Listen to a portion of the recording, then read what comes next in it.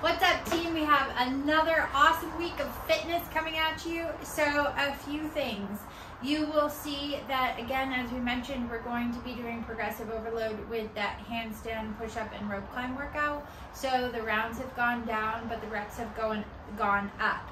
There are scales for each of you, so we still want you doing this. Figure out how you need to scale each of the movements, and if you need to piece something together that complements where you're at, that's okay as well. But don't skip this. This is super, super important. Rope climbs are a great way to work on grip strength, core, and pulling all in once, not to mention confidence, right? Because they can be scary. Don't skip it. If you need help with it, reach out to us.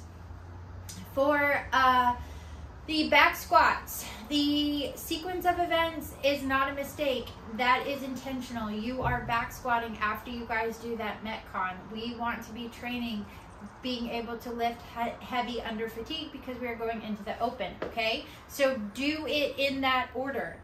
For that workout, you will see that there are scales for you guys. And again, if that scaling doesn't work for you, figure out what is a scaling system that you need to work. Maybe your deadlift is not super strong, but you can snatch easily with the 35-pound dumbbell, right?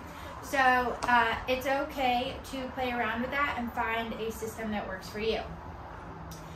The complex that you guys see on Saturday for the deadlift clean, hang clean, and jerk, that is all one movement. So you're going to initiate that sequence by deadlifting, and then from there you will go down to the ground, hold on to the barbell, perform a clean, however you wanted to do that clean. It can be a squat clean or it can be a power clean.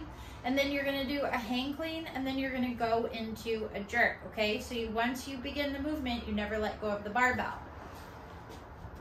Other than that, it's pretty much what we've been working on. We're building up the ring muscle ups under fatigue. If you guys have been working on that, we're building up bar muscle ups and chest to bars under fatigue. Don't skip out on that, especially if you plan on performing in the open this year.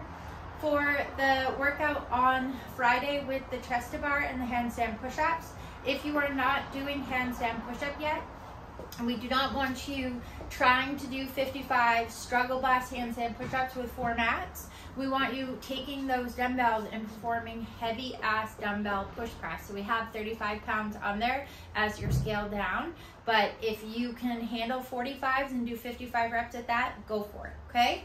But again, no multiple mats. You guys should be not doing handstand push-ups with any mats at all.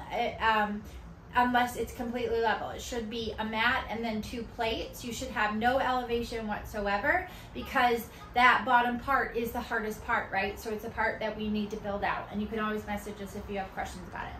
Otherwise, team, that's it. We got lots more pulling and pressing, gymnastics, conditioning, lifting, all kinds of fun stuff this week. Hopefully everybody's bodies are feeling good. You're taking care of them.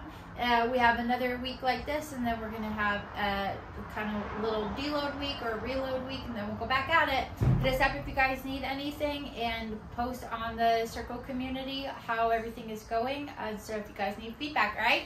And we will see you on all the social media.